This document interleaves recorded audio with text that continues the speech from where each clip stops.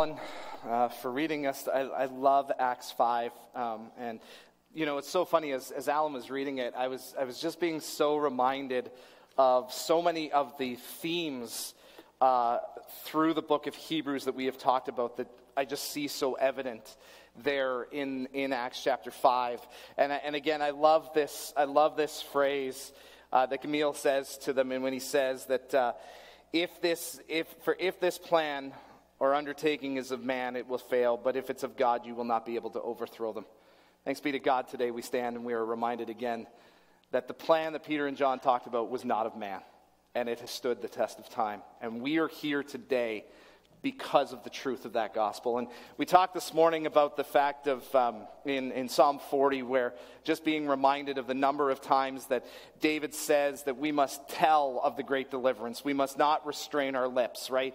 That, you know, and we talked about this a little bit this morning, is the fact that, yes, our lives need to reflect the gospel, but we also need to be reminded that God has given us a mouth that we must use to proclaim the excellency of him who called us out of darkness into his marvelous light. And so again, that consistent theme too, again, where the writer of Hebrews talked, and we talked about this a couple weeks ago, about even considering to going out to Christ and to bearing the reproach of Christ. And that's what the apostles were saying here, that they considered themselves worthy to be dishonored for the name of Christ. And again, that continued challenge to us as we live in this day and age that is growing more and more hostile to the things and to the ways of the Lord. That do we consider it worthy? Do we consider it an honor to be dishonored for the sake of Christ as we obey God rather than man? Well, this morning with that lead in, and Tim and Janet, just thank you for the songs that you have chosen as well, as Alan said. Man, those final two songs, I really, really, as I was sitting there, and there was tears coming to my eyes as we were singing, especially that last song. I really do pray that those are not just songs that we sing with our mouths, but those are truly the cry of our lips, that God would have his way, that his will would be done in our lives. And ultimately, again, that he would be glorified in our lives, in our home, and in our church. And what an amazing segue into this message this morning as we look at Hebrews chapter 13.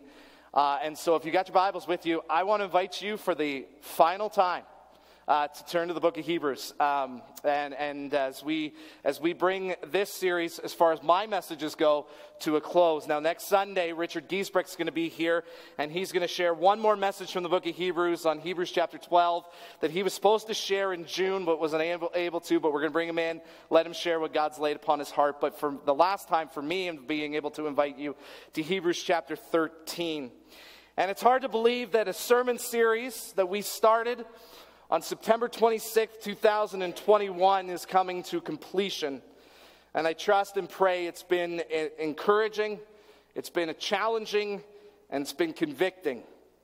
And it's been for the glory of God.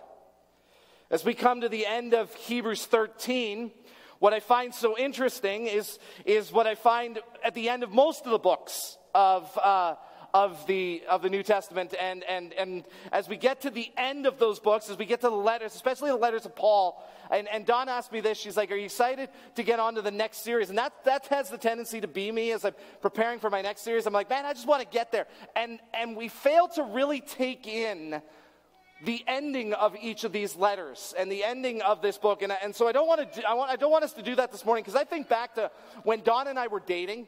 You know, when she would send me an email or she would send me a letter, you know, I would pour over and I would take a good look at every word from the first hello to the last goodbye that she would say in her email. And really, that's my heartbeat as we consider this final prayer from the book of Hebrews.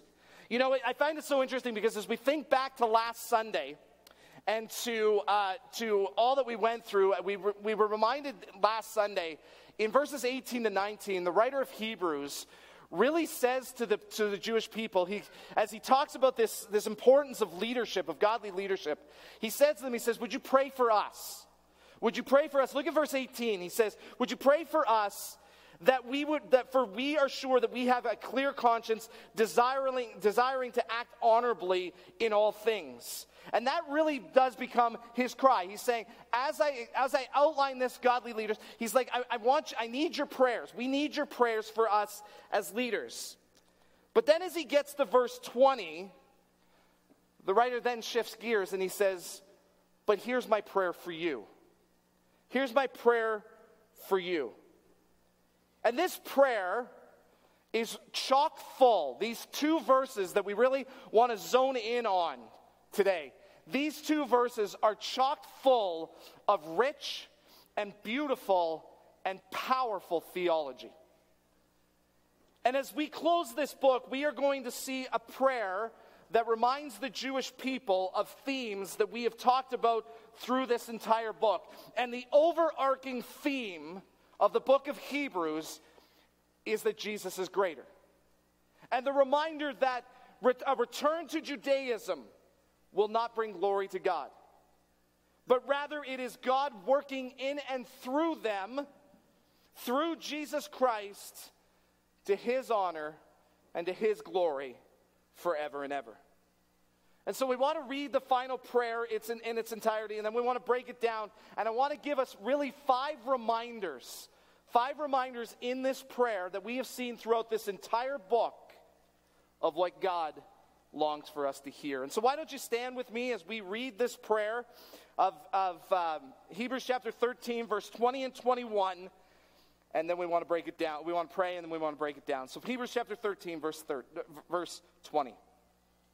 Now may the God of peace, who brought again from the dead our Lord Jesus, the great shepherd of the sheep, by the blood of the eternal covenant, equip you with everything good, that you may do his will, working in us that which is pleasing in his sight, through Jesus Christ, to whom be glory forever and ever. Amen. Why don't we pray as we begin? Father, we thank you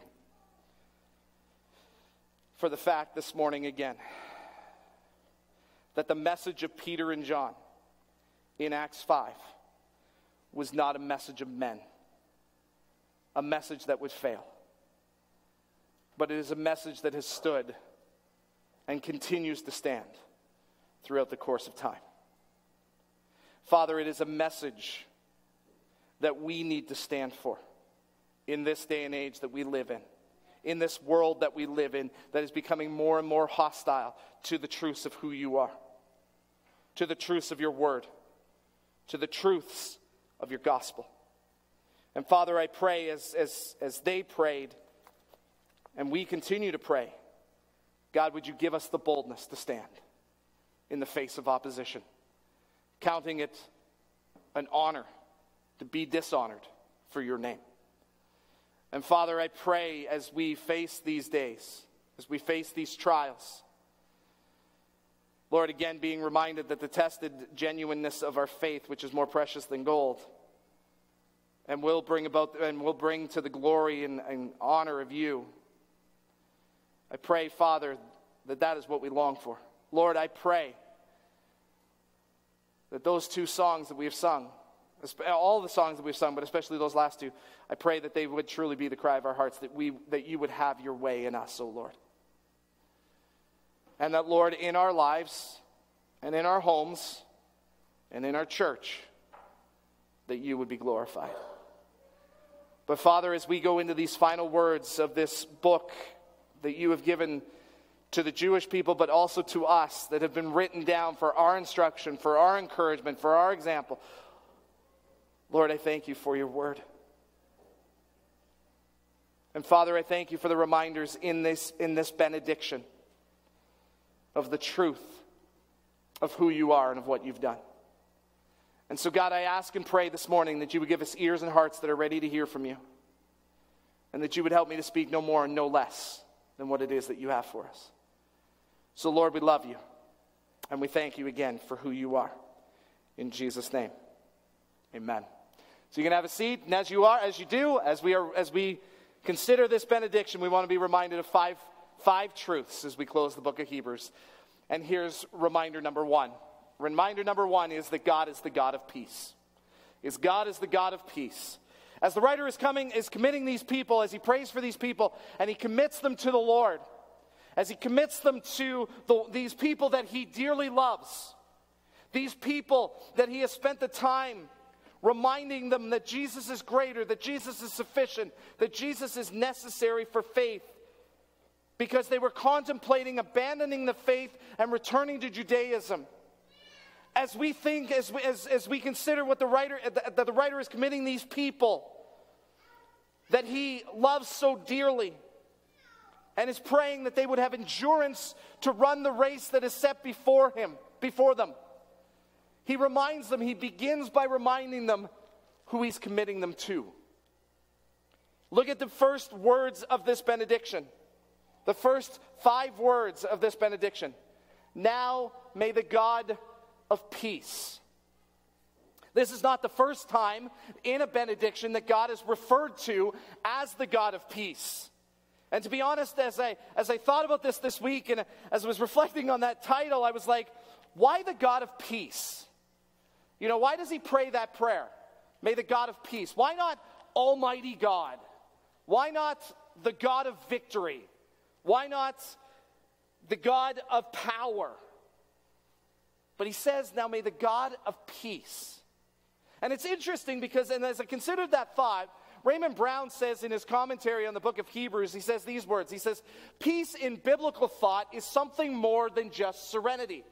Because that's what I think of when I think of peace.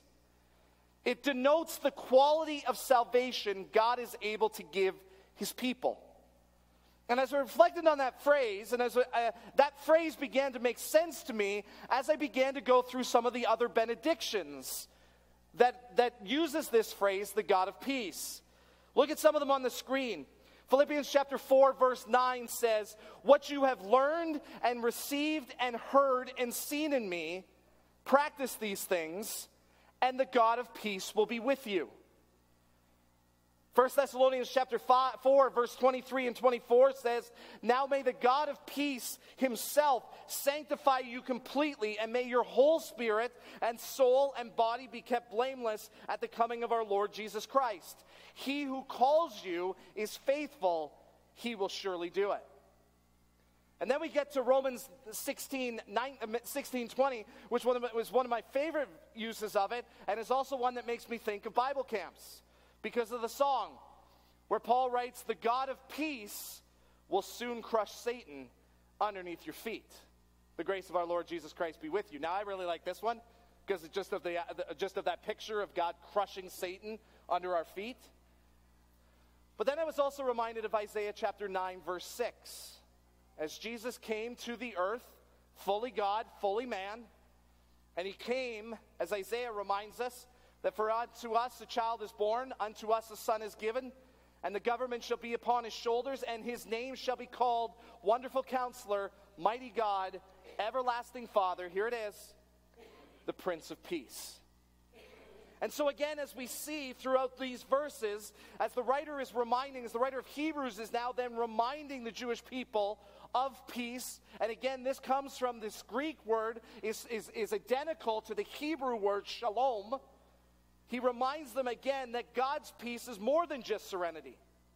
God's peace is the quality of salvation that through Jesus Christ brings us his presence, brings us his sanctification, where God deals with the sin in our lives and causes us to become more and more like Christ. And the God of peace brings victory by crushing Satan under our feet. This is the God we serve. This is the God who, again, the writer of Hebrews is committing these Jewish lives to. And as we consider the reminders of what the God of peace has done, is doing, and will do, our confidence cannot simply be in just what God does, but rather in who God is. I was reminded again of that this morning as we talked, and I prayed this in our prayer. Again, that the fact that our trust, and this is what David says, this is also what Jeremiah says, that our trust cannot just be in the Lord, but our trust must be the Lord. And so I've been struck by this point so much as I was studying this week, because the reality is that Scripture, again, doesn't just remind us of what God does. Scripture reveals to us who God is. And if we don't know who God is, then how can I trust what God does? And so the writer of Hebrews really ends this letter by once again reminding the people, I am committing you, this is my prayer for you, that the God of peace would accomplish these things in your life. And so again, the reminder number one again is of who God is. That God is the God of peace. But here's the second reminder for us this morning. The second reminder is not only who God is, but also, again, jumping into what God does. And we see that the God of peace, understanding who he is, the God of peace, raised Jesus from the dead. And this was the message that Alan read for us in Acts chapter 5. This was the message that Peter and John proclaimed to the religious leaders. That, look, again, jump back to Acts chapter 5 with me for a second, because this struck me as Alan was reading it to us. In Acts chapter 5, as soon as we get there, because this Acts chapter 5, hopefully you're turning there because it's not going to be on the screen. Look at Acts chapter 5, verse 30. Acts chapter 5, verse 30. So right after they said, but Peter and the apostles answered, we must obey God rather than men. Verse 30, the God of our fathers raised Jesus, whom you killed by hanging on a tree. God exalted him at his right hand as leader and savior to give repentance to Israel and the forgiveness of sins. And we are witnesses to these things, and so is the Holy Spirit, whom God has given to us, to those who obey him. So once again, as Peter and the apostles reminded the religious leaders back then, as the writer of Hebrews is reminding us here in Hebrews chapter 13, that the God of peace raised Jesus from the dead. And again, as the writer brings us to this point, he brings us back to the foundation of our faith. That we do not serve a Savior who is dead. We serve a Savior who died and is risen again. As we think back to the understanding that the God of peace, of the God of peace, and how the God of peace will soon crush Satan under our feet, the reason why Paul can say that to the church at Rome is because ultimately God crushed Satan under Christ's feet. That goes all the way back to Genesis chapter 3. You see, he crushed Satan under his feet because he sent Jesus Christ to come into this world, to live a perfect life, to take your sin, to take my sin upon his shoulders, to bear the wrath of God and the judgment of God that you and I deserved. Then he died, but notice this, but he rose again. And that's the hope that we have. That's why 1 Peter can remind us again that we were born again to a living hope. Paul makes it very clear for us that our hope is not just in the death of Jesus, but rather in the resurrection of Jesus. That's why he says in Romans chapter 8, verse 34, he says, who is to condemn? Christ Jesus is the one who died. More than that, who was raised, who is at the right hand of God, who indeed is interceding for us. We need to be constantly reminded, right? And again, I just love how these passages tie so closely together. Because Alan and I didn't talk about what passage he was going to read this morning. But I love how they talk. Again, as was instructed to these religious leaders, like if this is a man, it's going to fail. If Jesus remained dead, then he's like every other religious leader. But he's not. He is risen, just as he said. And so as the writer is committing these Jewish people to the Lord, he is committing them to the one who has overcome the grave. He's committing them to the one who has overcome the power of sin and death. He is committing them to the one who has destroyed the work of the evil one. Peter makes that very clear in his message on the day of Pentecost. In Acts chapter 2, verse 23 and 24, when Peter says, this Jesus delivered up according to the definitive plan and the foreknowledge of God, you crucified, and see the consistency in their messages? You crucified and killed by the hand of lawless men. God raised him up, loosening the pangs of death because it was not possible for him to be held by it. I shared with you before that multiple times that this phrase, because it was not possible, I love so much, I stand in awe of, and it reminds me of the hope that I have, because if the pangs of death cannot stop God from raising Jesus Christ from the dead, then what is there that God cannot do, including raising me from spiritual death? You see, the God of peace has overcome the greatest of enemies by raising Jesus Christ from the dead and giving us hope. Be reminded this morning, 1 Corinthians chapter 15. Again, I encourage you, go home, read this chapter again this afternoon. He says there in verse 17 to 20, and if Christ had not been raised, as he debates the aspect of the fact that people were teaching that there was no resurrection, he says, if Christ has not been raised, your faith is futile, and you are still in your sins.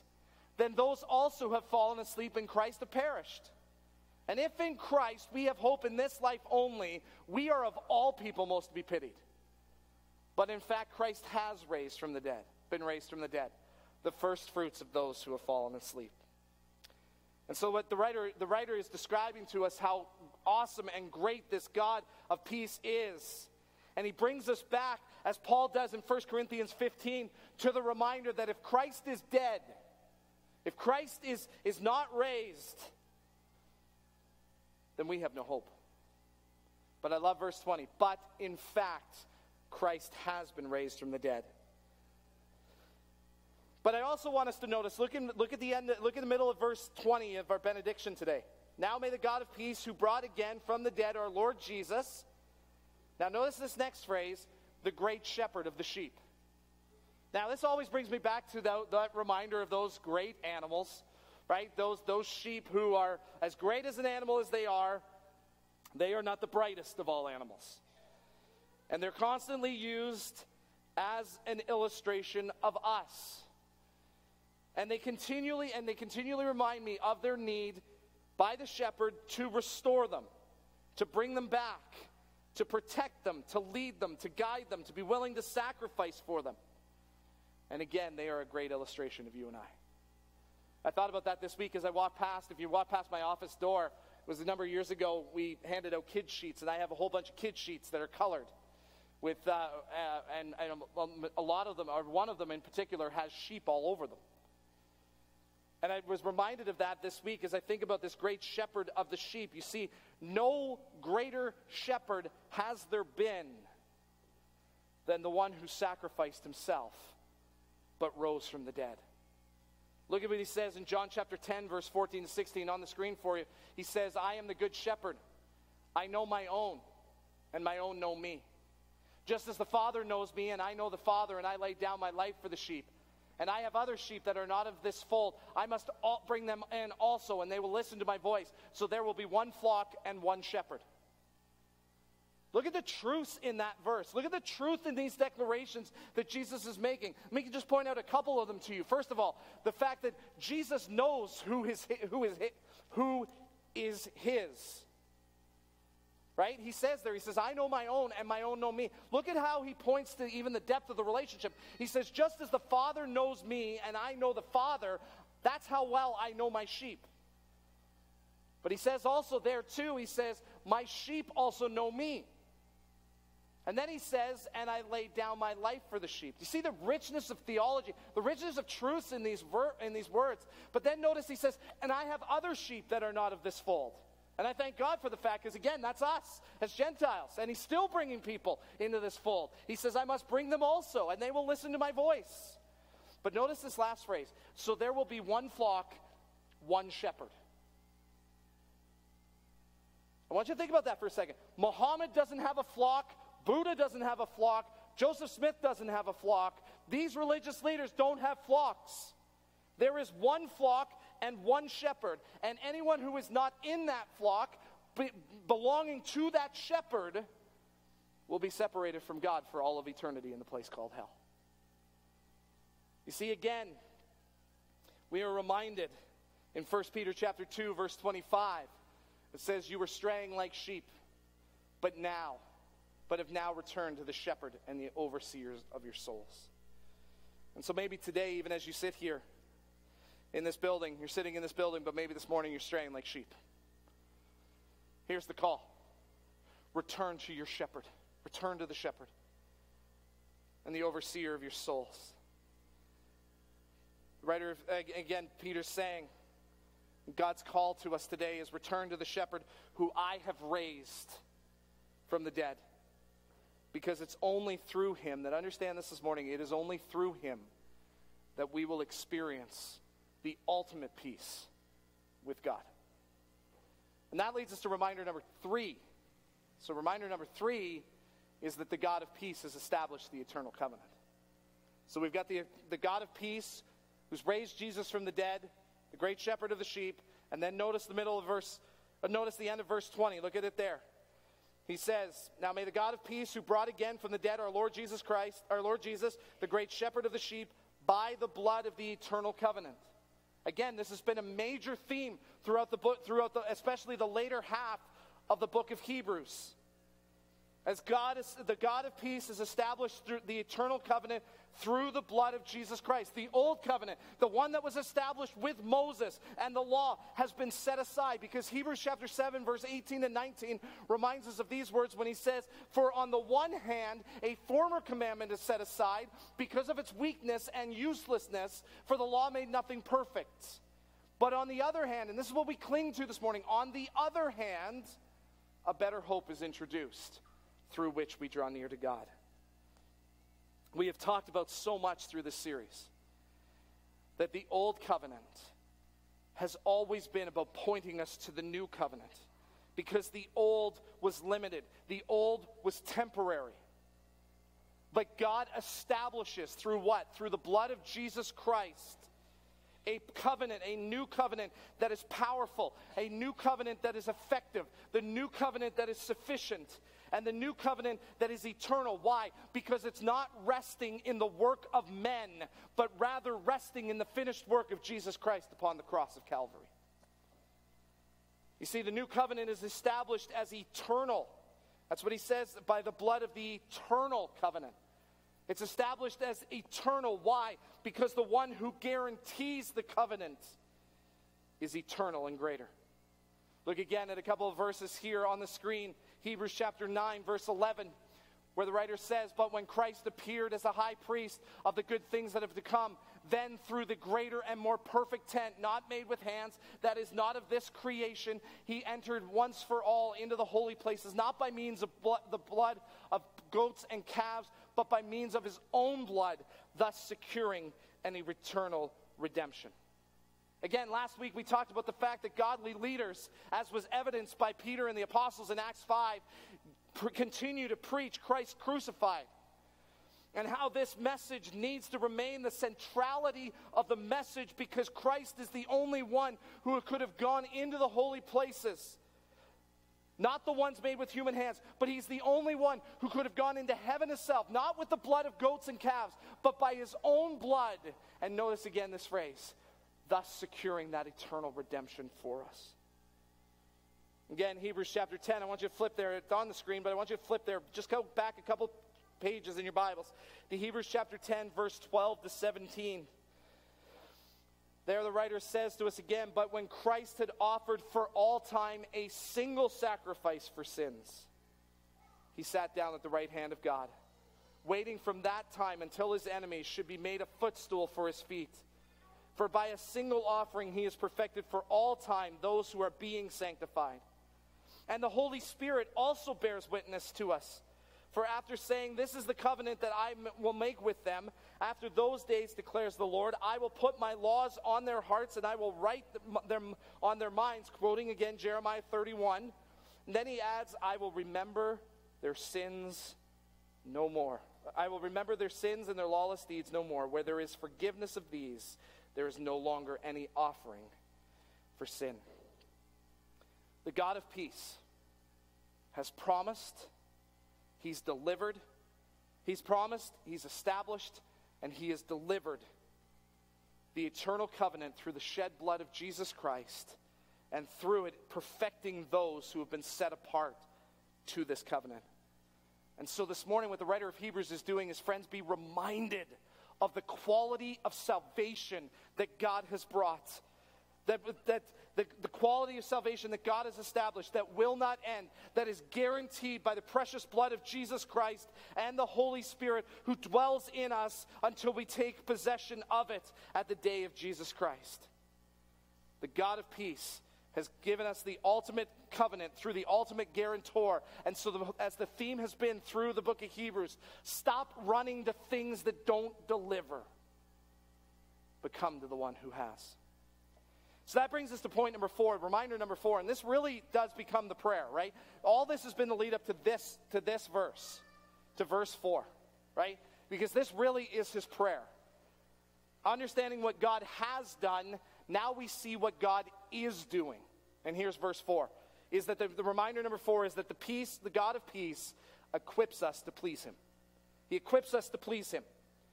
Again, look at the fact that through this, as we see that we understand who God is through the God of peace. He's brought from the dead the Lord Jesus, the great shepherd of the sheep. He's established the eternal covenant in the one is now, as we think about all those things, the writer of Hebrews says, be reminded, he's the one working in you to live a life pleasing to the Lord. You know, as we've said over the last couple of weeks, I am so thankful for the fact that God has not called us to something that we have to do all by ourselves, but rather he reminds us of the hope that we have in Christ. And he reminds us again that he has given us the strength, the power, and the capability to do it, but it's not because of us. Look at verse 21. This is what he says there. Verse 21, he says, equip you with everything good that you may do his will, working in us that which is pleasing in his sight through Jesus Christ. I love this word equip because the word equip literally means to make adequate, to produce, to arrange, to create, to furnish completely. In other words, what the writer of Hebrews is saying is, if you are expecting to please God apart from Christ, you're never going to be able to do it. You're never going to be able to live that life pleasing to him. And this is what Paul reminds the Philippians in Philippians chapter 2, verse 12 to 13, when he says, therefore, my beloved, as you have always obeyed, so now, not only in my presence, but much more in my absence, work out your salvation with fear and trembling. Again, notice this phrase, for it is God who works in you, both to will and to work for his good pleasure. See, God doesn't just give us, it's interesting, God doesn't just give us the capability to please him, but God gives us the desire to please him. As God works in our lives, God transforms our will and our desire to please him in the first place. Again, understand, it's not just that God is working out his will in our lives, but he needs to equip us with the desire to serve him in the first place, because we are so selfish in our desires and our hearts. Again, we see that in Jeremiah 17:9. Where Jeremiah says the heart is deceitful and above all things and desperately sick. Who can understand it? But as we think about a verse that we're going to look at in great detail as we walk through Psalm 51 in the month of August, that's why David cries out in Psalm 51 verse 10, create in me a clean heart, O God, and renew a right spirit in me. Create in me a clean heart. Why? Why does he cry out that to God? Because God's the only one who can. God's the only one who can change our hearts. But notice what the writer of Hebrews is saying, is that he says, now may the God of peace, who's brought from the dead the Lord Jesus Christ, the great shepherd of the sheep, who's established the eternal covenant, he says, equip you with everything good. What's the everything good? To equip you with salvation through Christ, through his justification, through his redemption, through faith in Christ. He's equipped us with the power of the Holy Spirit through sanctification, through conviction, through leading, through guiding, through teaching, through rebuking, through growing fruit in us. And he's equipped us with all of this in order to do what? In order to do his will. In order to live a life pleasing to him. God has, understand this morning, trust and believe and rest in this, that God has equipped us with everything good in order to honor him. Why? Because Ephesians 2:10 reminds us that we are God's workmanship, created in Christ Jesus for good works, which God prepared beforehand that we should walk in them. What I love about this phrase workmanship, and I've heard this verse since I was like a little boy, right? This word workmanship literally means God's production. And there was something about that I loved, God's production. Not created because of who we are, or because of the good things that we've done, or because we go to church or read our Bibles, but we as God's production, who were created by grace alone, through faith alone, in Christ alone. You see, that's why the writer of Hebrews, look at towards the end of verse 21 there, and circle this phrase, underline this phrase, highlight this phrase in your Bible. Through Christ. Through Christ. Understand today, in Christ we were created for the glory and the praise of God. And as the God of peace equips us with everything good, the writer of Hebrews is saying, walk in those works. Paul's saying, walk in those works that will bring glory to him. Now, one more thing that I found interesting about this word equip as I was studying it was the word equip, the Greek word equip, actually comes from the word that literally carries with the idea of restoring, of repairing, of mending. In fact, one commentator said that that it is the same word that is used to describe the work of the disciples when they were mending their nets. And there was something about that was just so beautiful to me as I read that definition, because it reminded me, and I was thinking about this even throughout this week, it was reminding me that there's so many times that I see the failures, that I see the mistakes, that I see the sin in my life, and I think to myself, man, God can't use me. God can't work in me, because look at all of this. And yet we're reminded again that just because we see those failures, just because we see those mistakes, just because we see the sin, doesn't mean that God can never choose to use us. Too many times, Satan is constantly reminding us of our shortcomings. Satan is constantly reminding us of our weaknesses. And yet this word equip shows us that God can take our mistakes and our failures and our sin, mend them, redeem them with everything good to do his will and to bring him glory. Now, as I say that, though, I want us to understand this, that we must be bringing those mistakes, those failures, that sin to the Lord. We cannot, and I cannot emphasize this enough, we cannot expect to live a life pleasing to the Lord and be constantly walking in unrepentant habitual sin. Because we need to be reminded this morning that the God of peace is also the God of holiness. And God is just, who cannot stand in the presence of sin. But what I believe the writer of Hebrews is reminding us of this morning is, don't let your failures stop you from believing that God can use you and praying that God would use you. Let me give you two examples of that. And they're famous examples.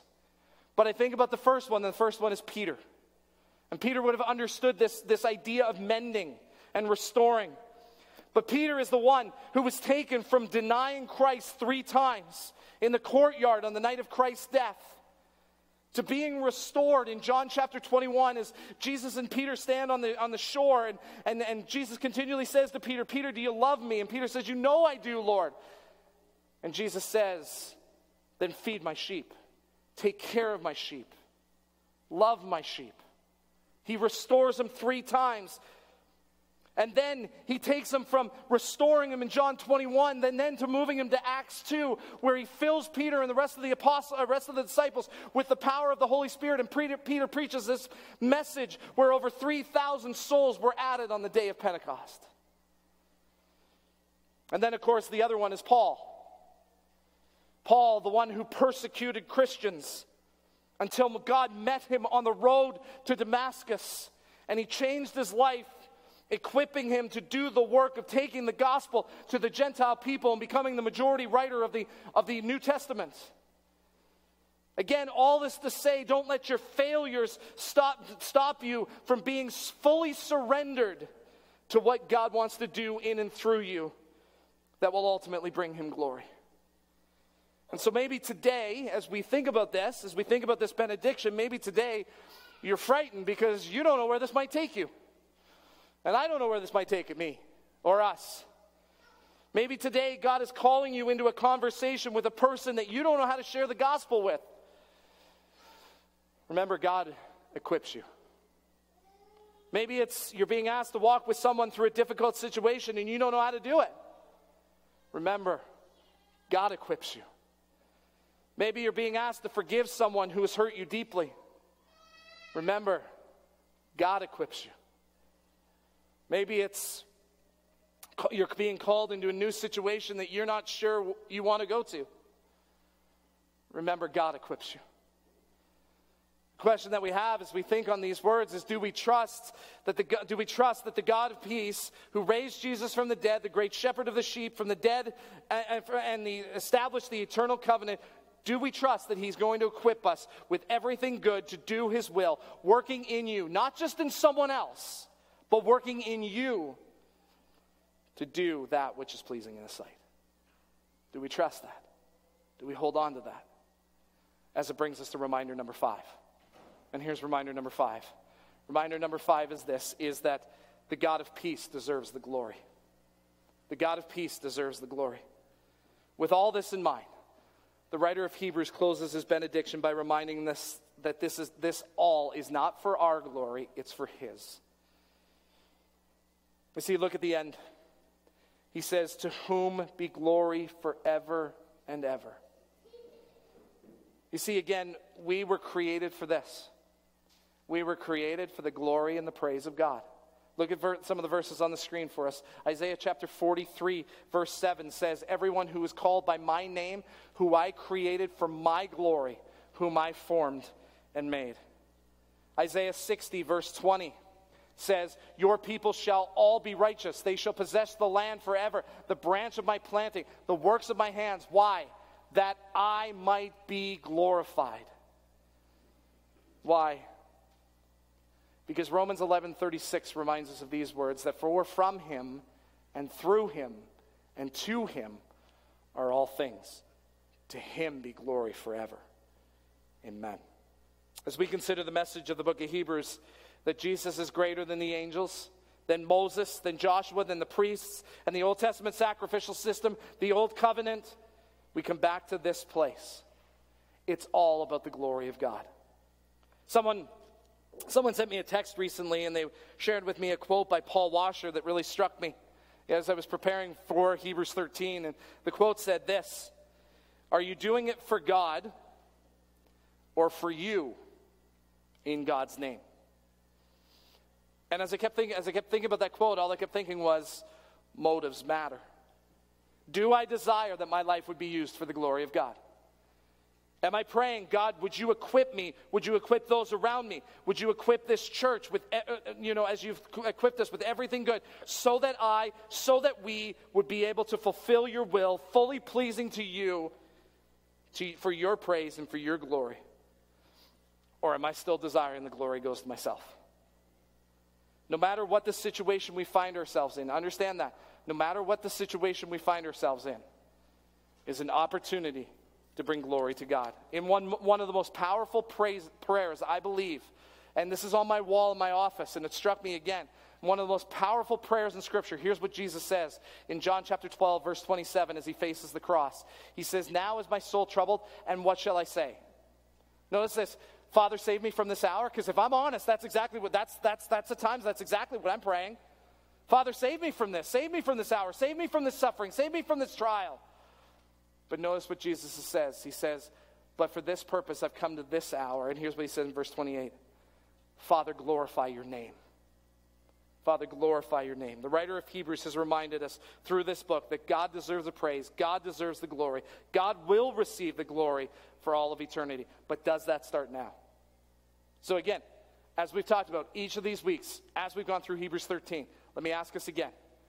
Is worship an activity we participate in or a life that we live? God has equipped us with everything good to live a life pleasing to him for his glory. Are we willing to walk in it? And so as we close this time, as we close this book, the writer gives a few final greetings in verses 22 to 24, encouraging the people with the release of Timothy, and the call to greet each other. But he says, I appeal to you, brothers, bear with my word of exhortation. And that's my close as we close the book of Hebrews. I pray that we would remember his exhortation, that Jesus is greater. And that if we have not surrendered our lives to him, that today we would not harden our hearts towards him, because today is the day of salvation. But if we have, then I pray that today, as we seek to live our lives pleasing to the Lord, we would remember today that knowing the God of peace, who brought from the dead our Lord Jesus Christ, who's established the eternal covenant through his blood, has equipped us. He has equipped us with everything good to do that which is pleasing in his sight. May we walk in the strength and the power and the might of our God for his honor and for his glory, we pray. So why don't we close this time in prayer? And so, Father, thank you for this incredible book that we have had the privilege of walking through. Thank you for the reminder, again, that Jesus is greater than anything else. That Jesus is sufficient. Jesus is necessary. And it's through him that we are drawn near to you. Father, I pray in these days that we are living in, that we would lay aside the weights and the sin which clings so closely, and that we would run this race with endurance, looking to Jesus, the author and the perfecter of our faith, who for the joy that was set before him endured the cross, despising the shame, and is seated at the right hand of God. And so, Father, we pray all of this in his name we ask, and for your glory we pray. Amen.